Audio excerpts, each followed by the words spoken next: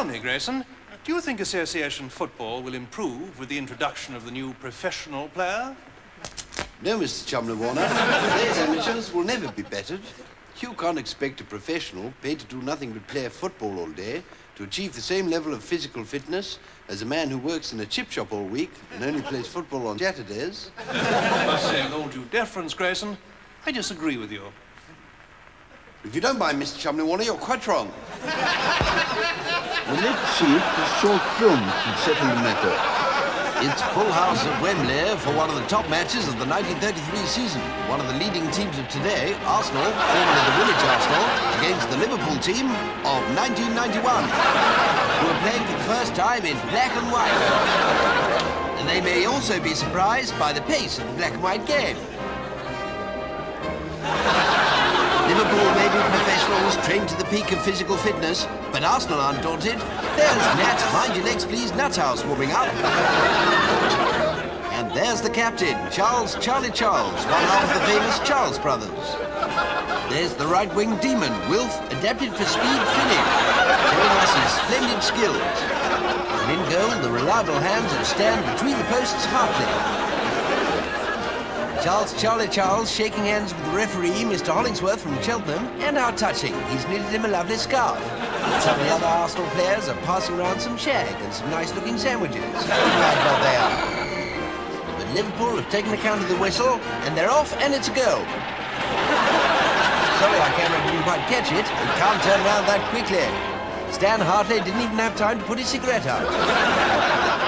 And the Liverpool team celebrate.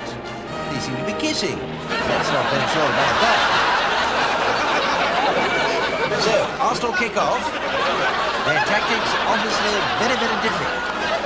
Always a keen eye for the ball. Charlie Charles even spots when he's missed it. He shoots for goal.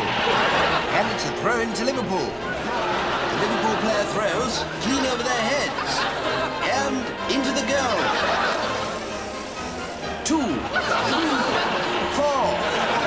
The only glimmer of hope for the Gunners is when they get the ball out to Finney on the wing. What's he going to do with it? Well, exactly what he was doing earlier. That's all he can do with it.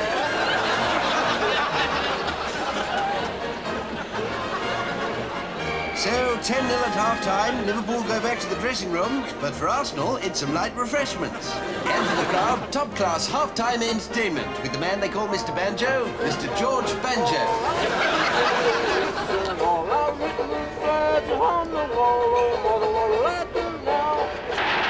And the crowd found that most pleasant. So the second half, and Arsenal must have taken a stern talking to because they've come out with a markedly different approach to the game. Yes, that's how it's lifting up. The whistle blows.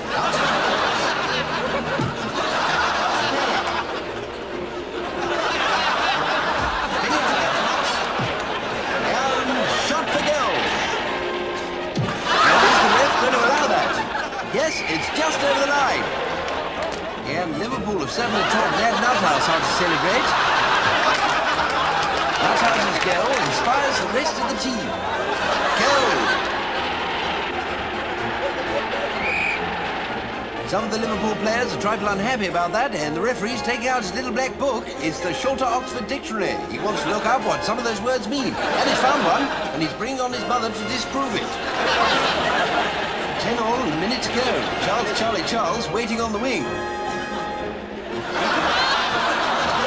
almost as if the ball was glued to his feet. Heads a goal. And it's all over. And a sporting finish to a sporting contest.